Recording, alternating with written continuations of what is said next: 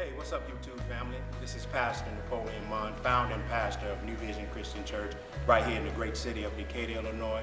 We want to thank you for tuning in to this video.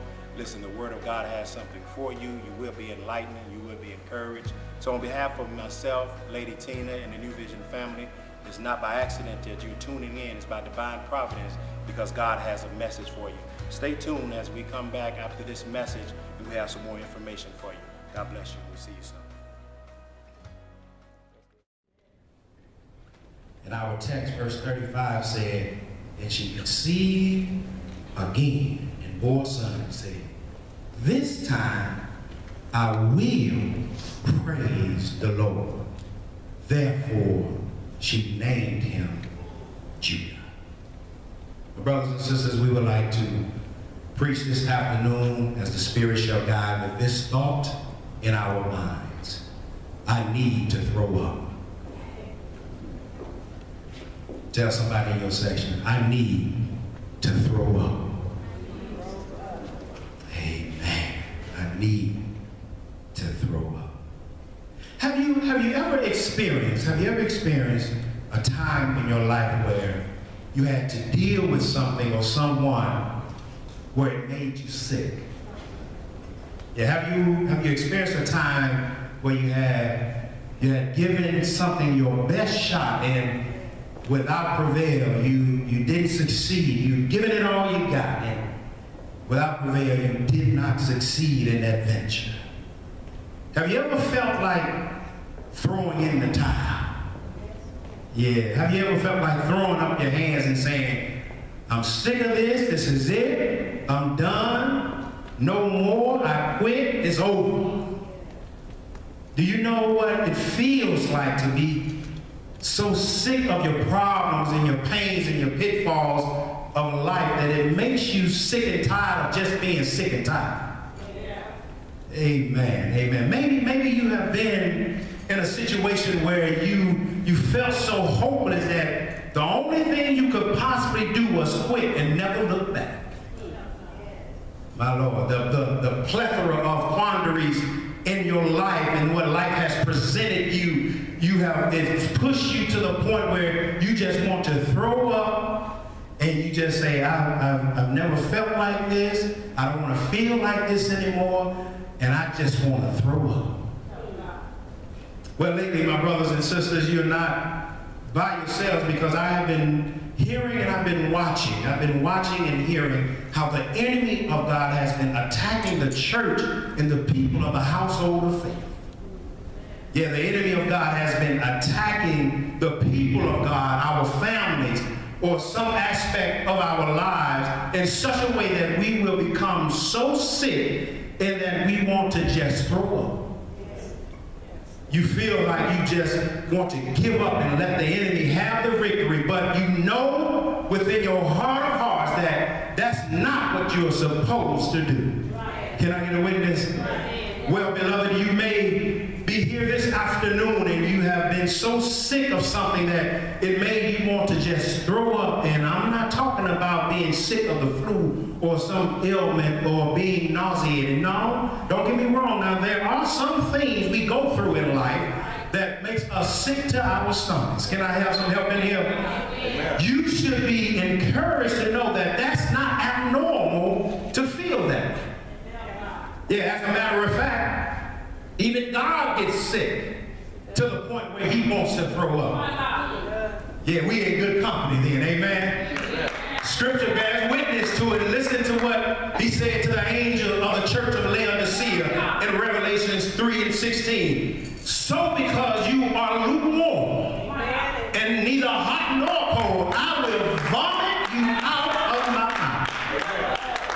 Lord have mercy. I think it's safe to say that lukewarm Christians make God sick and wants to throw up. Can I get a witness? John the Revelator, he tells us that God can't stomach their half-hearted attempt in serving him. That's a whole nother sermon. We'll plow that road another day. Listen, if you ever been so sick to the point where you want to throw up, that your body gets to the point where it can't handle the ailment or the virus, watch this, I learned something very interesting. It will respond the way it has been created to respond.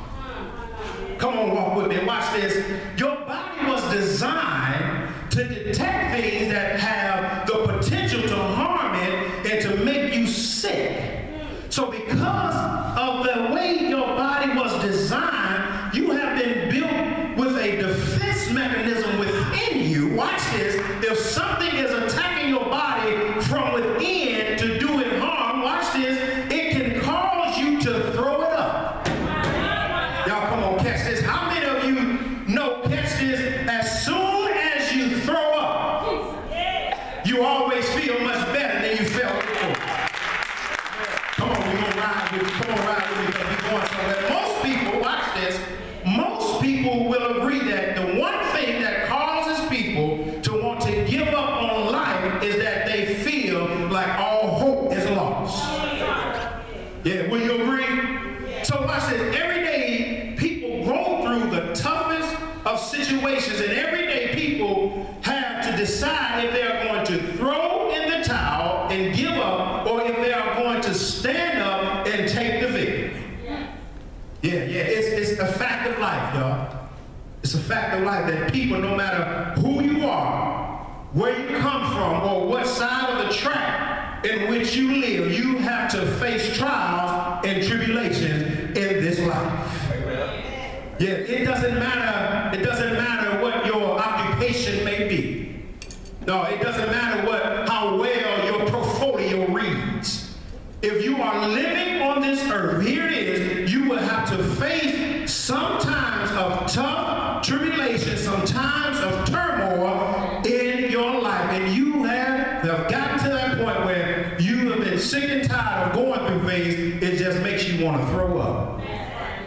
Do I have any help in here? Well, see, you will get to the point in your life, my brothers and sisters, where you are going to feel like that, and you have lost all hope, and you want to just throw up and throw in the towel. You have decided, I just don't want to do it anymore. I just don't like this feeling that I'm having when I'm going through the times that I am facing right now. They feel as if their situation is never going to get better. Have you ever been there? Yeah. Well, we stopped by this afternoon to give somebody a word of hope and encouragement on today. Because maybe you don't feel so good about your life this afternoon. Maybe you don't feel so good about the situation you're facing right now. Maybe you're going through something and it's not pleasing to you to have to deal with the situation that you're facing. Well, you came to the right place, because we have a word of encouragement. The Lord has some lessons for us to learn from looking at the life of Jacob's first wife, Leah, and we can glean from her life on how to deal with things that make you want to throw up. Are you going to come right with me? Here it is. Is there anybody in here who is sick and tired of being sick and tired to the point where you feel like, if I could just throw this away, if I could just throw this up, I'll feel much better? Yeah. Are your circumstances making you sick? It may be a family member that's making you sick, or the devil is making you so sick because he's causing so much turmoil in your life.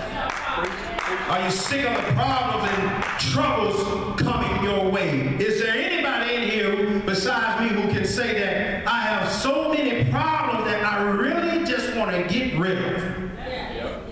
Hallelujah. Well, if you're sick of the problems you're facing, if you're sick of being in financial turmoil, if you're sick of the affliction that's ailing your body, if you are sick of the enemy stealing your joy, if you're sick of the enemy trying to kill your dreams and aspirations, if you're tired of the storms of life, if you are going through so much there and you just want some relief, well, we're here to tell you that all you have to do is just throw up.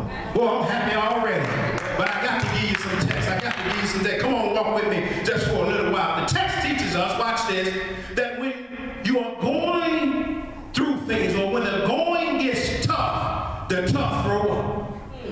Yeah. When the devil is beating down your door, when you need to take a relief, or you need to just sit back, we need to take a page out of Leah's book. I love this text because, watch this, bear with me here, because I have to give you some context and some historical context of the text, and not only that, some cultural context of the text, so you can understand the context of the text. Amen. Come on, walk with me. Watch this. When you examine the previous verses in the chapter, you come to understand that Jacob had come to the land where his uncle Laban was living. Now here it is. He ran into some sheep herders, and he asked them from whence they came. Now, understanding, now Jacob, had a brother, and he tricked his brother out of his birthright, and so he was on the run from his older brother. So he ran down to the land in which his uncle, his mother's brother, was living. So he ran down to the land of where Uncle Laban was living. And so in going to the land, he ran into some sheep herders, and the sheep herders ran and said to him, he said, "Hey, do you know a man named Laban?" And let me modernize it for you. They said, "Yeah, we know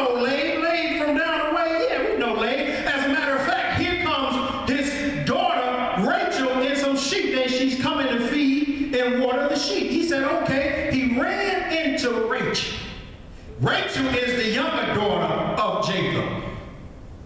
He's a younger daughter of Laban. Jacob saw Rachel and lost his mind. Now, brothers, I know you can help me out here. Have you ever seen that dime piece that just made your knees buckle? Mine sitting right there. Sister, maybe the sisters can help me out. Have you ever seen that tall drink of water that just made you just want to lose your mind? Well, now you understand Jacob's plight, because Jacob saw Rachel and Jacob said, well, I'll be. What a specimen of a woman this is. So let me cut across the field. You know the story. You've read it before. So Jacob goes and says, hey, Rachel, my uncle is Laban, which is your dad. So take me to the house and let me talk to Uncle for a little while. So now you get fast forward a few chapters, and now you come to understand Laban, who has a daughter named Rachel, who is the younger daughter, and a daughter named Leah, who is the oldest. I told you I had to give you some contextual and cultural context so you can understand the text. Now here it is.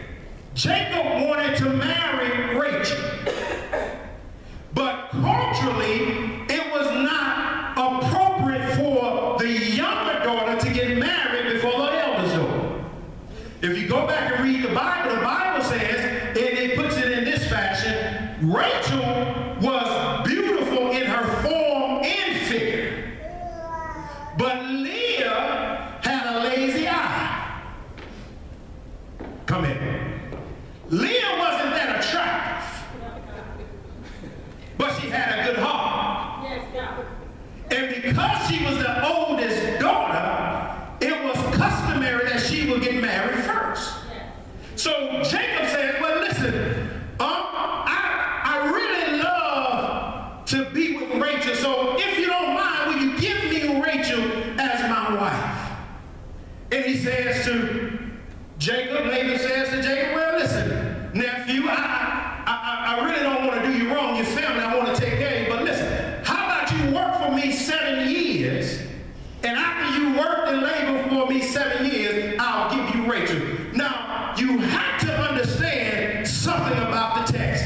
For any man to want to work 7 years for a woman and not get paid, that woman had to be beautiful. I'm not making it up, it's in the text. So he agreed with Laban, I'm going to work for Rachel for 7 long years. We going somewhere, come on, ride with me. I just need to give you the context. So then, after the 7 years, fast forward if you will, after the 7 years, here comes Jacob going to Uncle Laban and say, hey, I've completed my task, give me my wife. Now culturally, back then, a Jewish wedding will take place during the course of a week. And so they would celebrate, they would have a reception for a whole week. So now Laban says to Jacob, I'll give you Rachel, but go ahead and celebrate, and then at the end of the week, I'll give you your wife. Now during this celebration, I love this, during this celebration, catch this please, they will celebrate with drinking and festivities. I'm not making it up, it's in the Bible. Remember when Jesus went to the wedding in Cana? And he turned the water into wine? So it was customary that they would celebrate with drinking wine. So now watch this. During this week, Jacob celebrating, the whole family celebrating, called all the cousins in, they having a good time. He gets drunk. Then at the end of the celebration, he says, now I want my wife. Here's where the plot thickens. Laban doesn't send Rachel in, he sends Leah into the tent. Jacob lays with Leah. Laban says it's not customary that the young girl gets married before the older girl. So here it is. When Jacob goes into his tent, he's already tipsy a little bit. Leah, I need you to go in and lay with him. It's all in the text. So then Leah goes in. Jacob wakes up in the morning. What?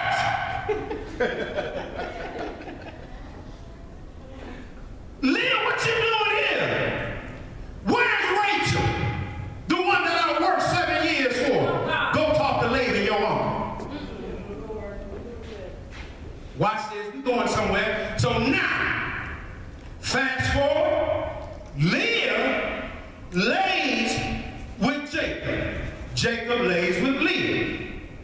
text says Rachel was barren. Leah conceived. Watch this. The text says Leah was the unloved one, but she was given by culture to this man that didn't love her. So now by culture, he had a responsibility to Leah because now he's laid with Leah and she conceived. Boy, here's where the plot thickens. I know some of them soap opera folk wish they had a plot like this. So now watch this. Leah then gives him a son. Read in the text. Come on, go with me. So now Leah gives Jacob a son.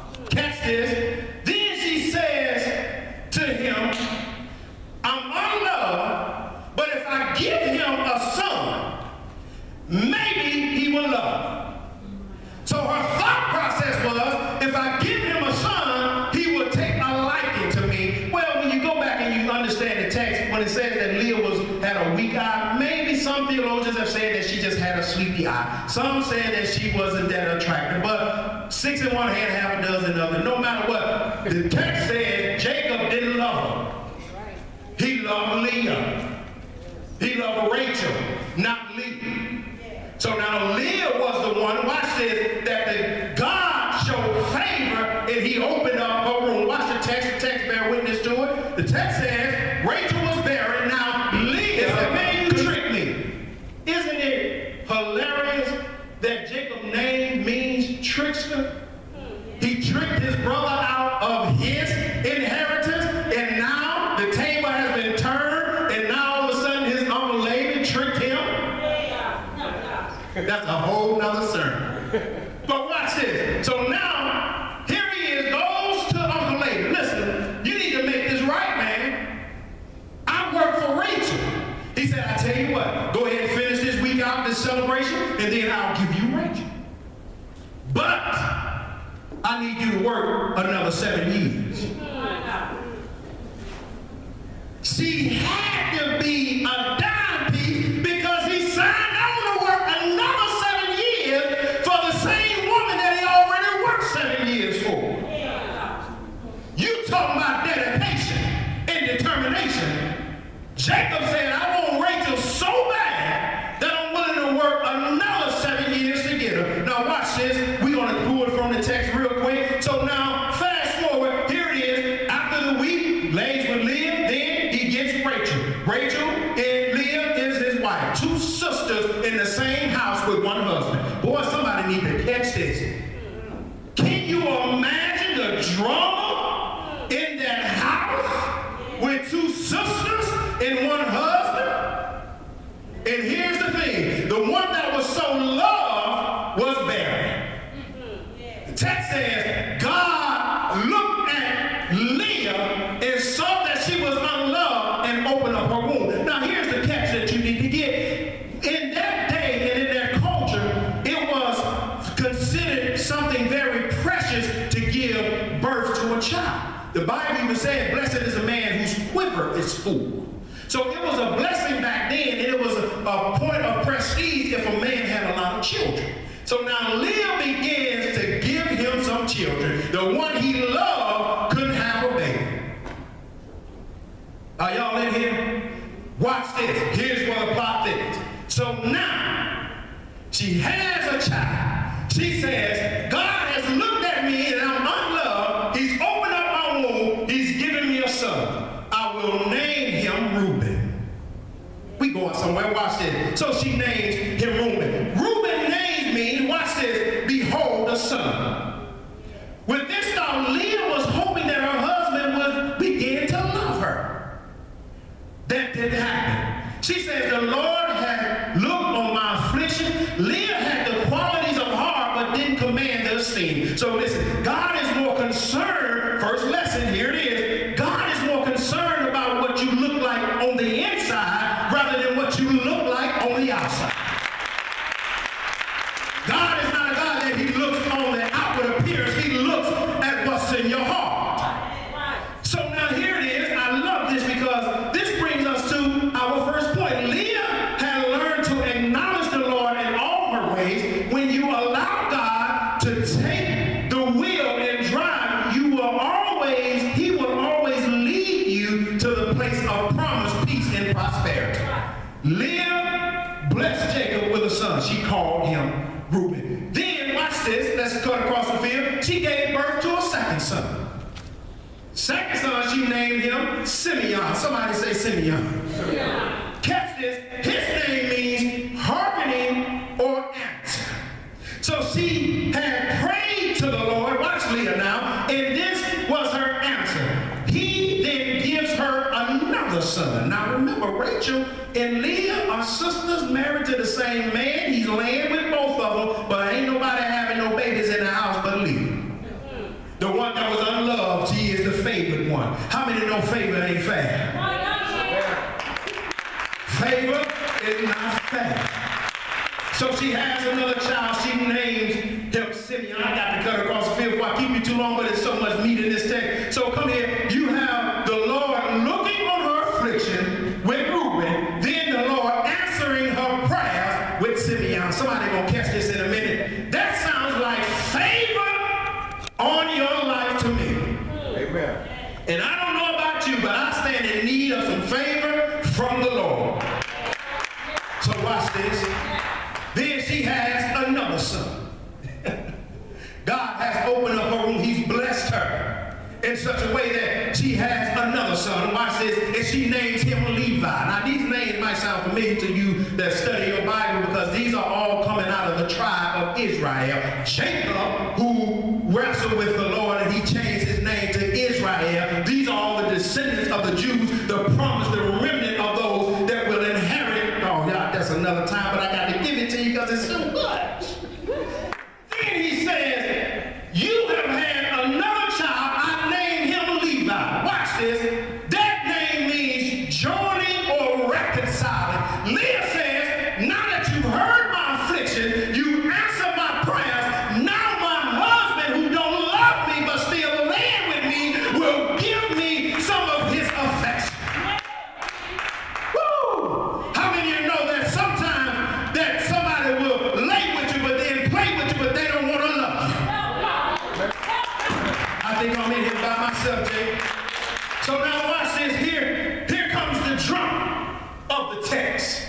Now the next verse says, go back to verse 30. Then Jacob went to Rachel also, and he loved Rachel more than Leah. And he worked for Laban. Now watch this. After Leah has another son, she names him Levi.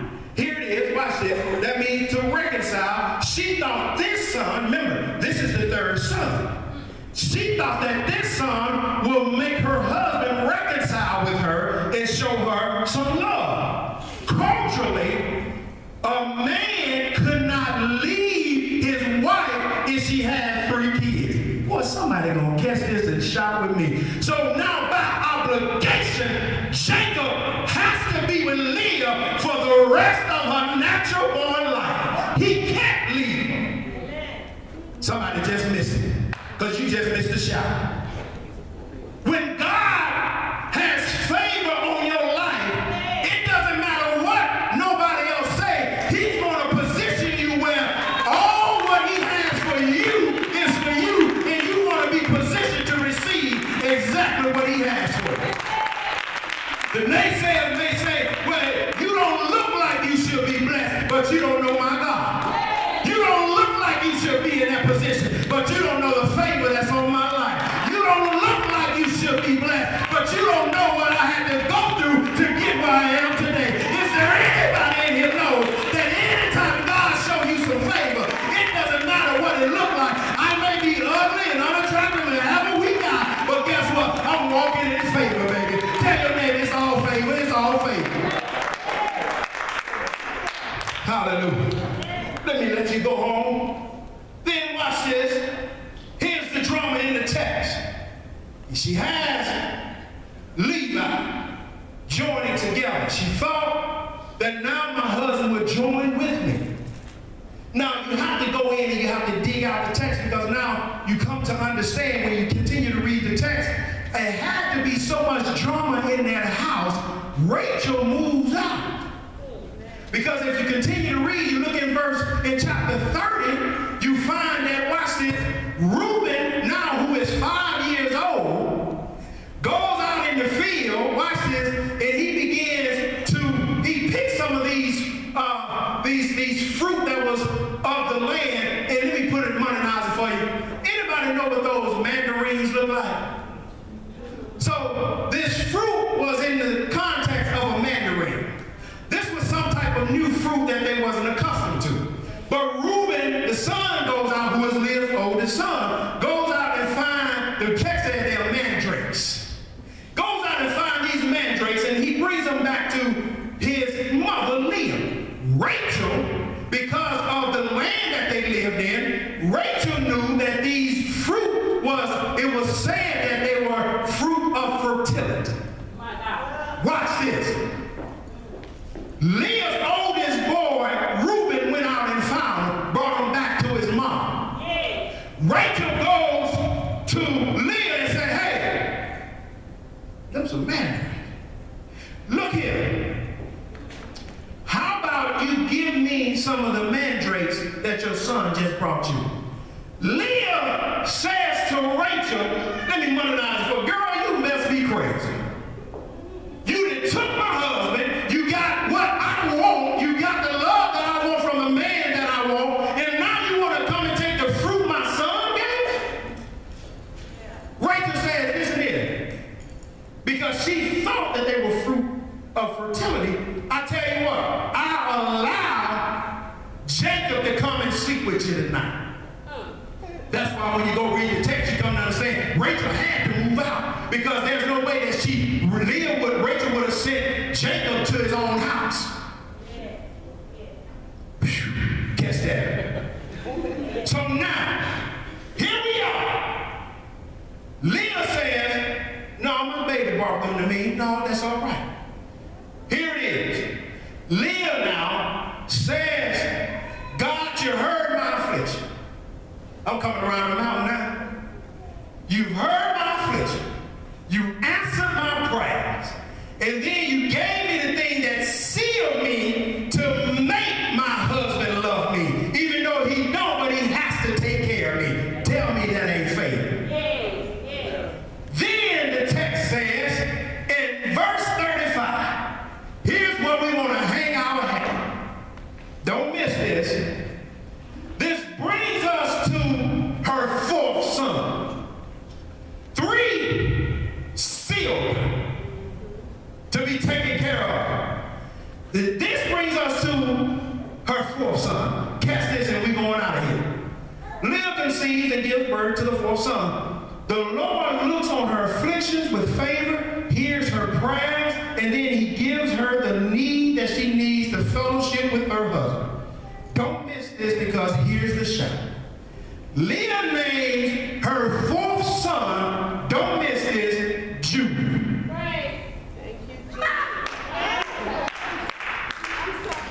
The word used in Genesis chapter 29, verse 35, in the original language means Yah. It is a verb, which is an action thing. Meaning to give thanks, to celebrate, or praise. Y'all better catch this. Here it is. It can also mean to throw out or lift your hands.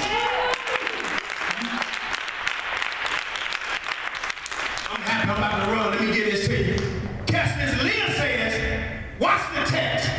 This time, I will praise the Lord.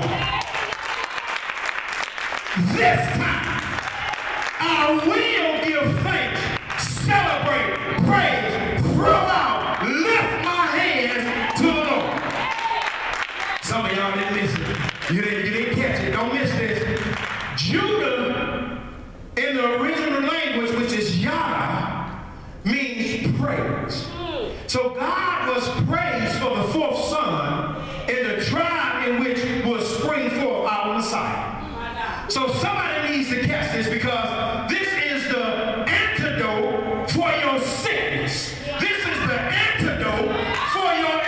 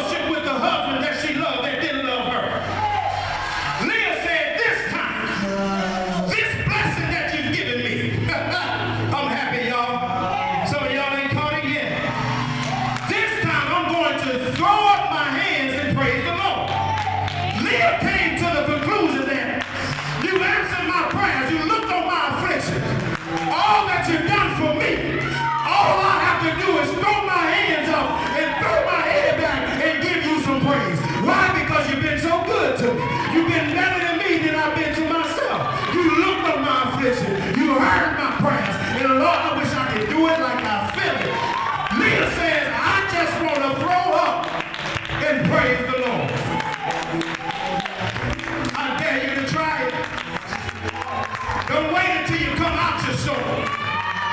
Don't wait until the situation is over. While you're in your storm, go ahead and praise the Lord. Because you know his power is almighty. You know his word is powerful. Hallelujah. Hallelujah. I gotta let you go. I gotta let you get out of here. Don't want you to miss it. Because some of y'all still miss the shout. Because the psalm is declared in the 82nd Psalm. It is a good thing to give thanks unto the Lord and to sing praises unto his name. Some of us come to church and act like we at a game show. Well, baby, I'm here to tell you, this ain't will or no deal.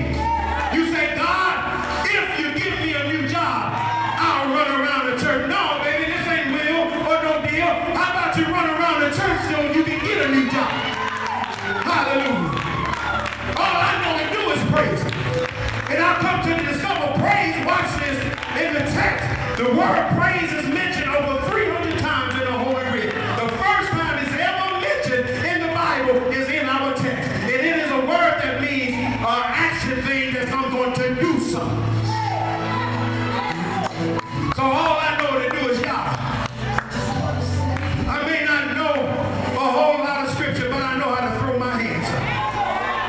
I know how to lift my hands and sing praises unto the Lord. I may not sing like the voices, but I know how to make a joyful noise unto the Lord. Oh, ye land. See, God is looking for some authentic worshipers, some authentic praisers that's going to lift them up in spite of what they're going through, in spite of their situation. Hallelujah. Hallelujah. I got to let you go. The word praise. Can I have some of y'all? I have discovered that there is a precedent for both the lifting of hands and the clapping of hands. Watch this. In Psalms 47, the psalmist says, clap your hands, all ye nations. Shout to God with the cries of joy. Listen, if praise don't get you up, nothing else will. I'm going to say that again, Jason, because I don't think everybody caught it. If recognizing the fact that God has looked on your affliction, God has answered your prayers, God has shown you favor, if that don't get you up, don't know nothing else will. I got to let you go. Go ahead and stand to your feet. We gone. We close and listen. Pray is not, watch this. I got to give this to you. Take this with you. Praise is not just a feeling or an emotion. Catch this, please. Praise is not what we do, it's who we are. In the text says she named her son Judah, which means praise. Praise is a person, not something that we just do. Somebody just missed that. So I need to talk about 10 of y'all that just praises you. You know your name. So when I call your name, go ahead and act like you know your name. Praise. Praise. Yada. Yada. Judah. Hallelujah. Praise is what I do. It's who I am. I gotta let you go. We gone. I've been trying to quit. Now watch this. Eventually, you got to go back and read the text. Eventually,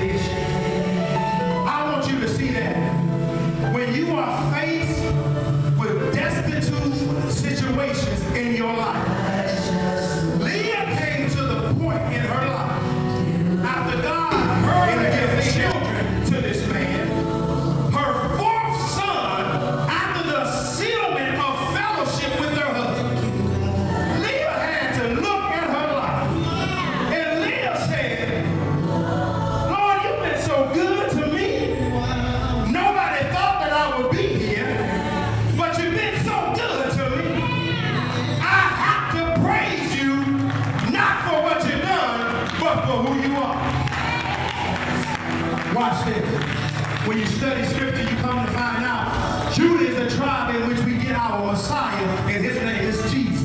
It's no coincidence that Jesus came from the lineage of those that praise his Father. Y'all just missed that.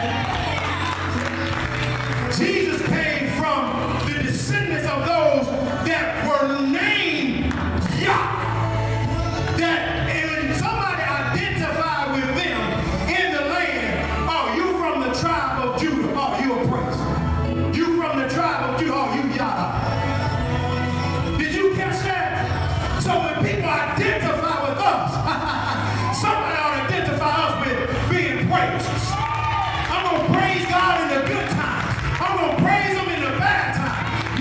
There's no such thing as a Christian having an off day. You may have trials and tribulations, but the Bible says be of good cheer because he's overcome all that you're going to go through. So guess what? I just made up my mind. Everything I go through, I'm just going to praise the Lord. It may not look good, but I'm going to praise him, Gary. It may not feel good, but I'm going to praise him because all I know to do, because I know my name, I know to praise him because my name is Judah. Tell your neighbor, hi, how you doing? My name is Judah, and I approve this message. Hallelujah. I'm through. I've just been trying to quit, okay? I've been trying to quit, but I'm just happy now.